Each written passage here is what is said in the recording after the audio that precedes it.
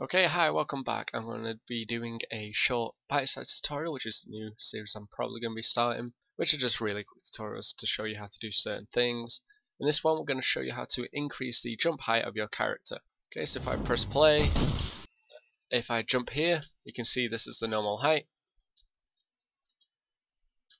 Okay, so if we exit that, and then we go into our first person blueprint folder, blueprints, first person character, and we'll open it up into this, and you want to go to the viewport over here, and then what you want to do is you want to go to character movement, which is inherited, and you want to change this jump Z velocity. So just to show you how it works, I'm going to double it to 840, and now when I jump, I have a much higher jump.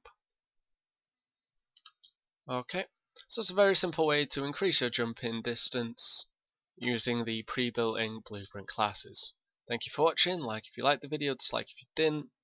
Leave a comment down below with your opinions or otherwise if you have any questions or suggestions. And always, don't forget to subscribe. Thanks. Bye.